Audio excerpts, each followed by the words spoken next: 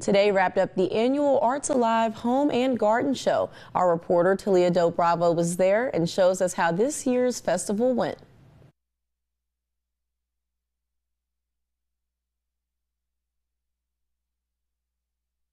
Our community has to offer. This year we are back to our pre-pandemic, pre-ice storm, all of those issues that we've had the past couple of years that have maybe hindered people from coming out. But this year we haven't seen any of that. I think people are ready to get back out and enjoy what the community has to offer. Local business Sutherland's has been a part of the Arts Alive Home and Garden Show for all 26 years.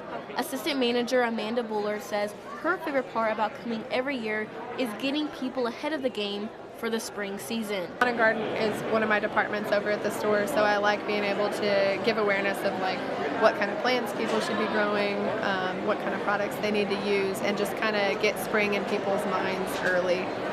In about 2 weeks we're going to get all our plants in, so this just kind of plants a little seed for people to know it's almost time to garden. Jaime Holguin, owner of Carpet Pros Wichita Falls, says the traction his business received this weekend made it worth having his booth at the festival.